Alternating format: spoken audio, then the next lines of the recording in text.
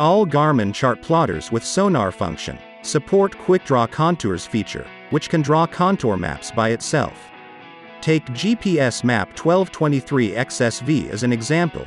To enable this feature, select Options, Quickdraw Contours. Start recording. Your chart plotter will automatically draw contour maps as you sail. Next, we will show you how to read and use marine contour maps. Contour maps are a kind of map that shows depth. It can present 3D depth information on a 2D map. Each contour line joins points of equal depth under sea level. Where the contours are close together, the slope is steep. Where the contours are far apart, the slope is gentle. Knowing the topography of the seabed is very helpful for fishing and can save a lot of time for finding new fishing spots. Let's use the contour map from Garmin Navionics as an example. Usually, places with large depth changes are where you can find fish, such as this ledge.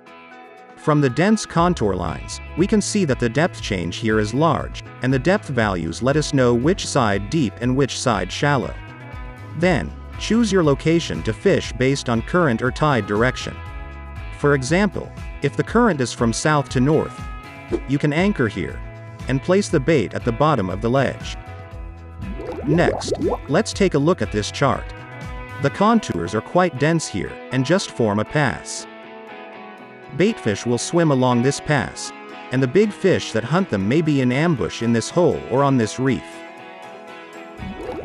Besides purchasing Garmin Navionics Plus charts, you can also use the Quickdraw Contours feature to automatically create your own contour maps, or download contours shared by other users for free from the Quickdraw Contours community. In Quickdraw Contours, you can separate different depths with different colors. Select Options, Quickdraw Contours, Settings. Enable Depth Shading. Then, tap here. Set the depth range of each color. Now, with contour maps, you can know the approximate location of fish, and go there directly, instead of using sonar to slowly scan for fish. Thanks for watching.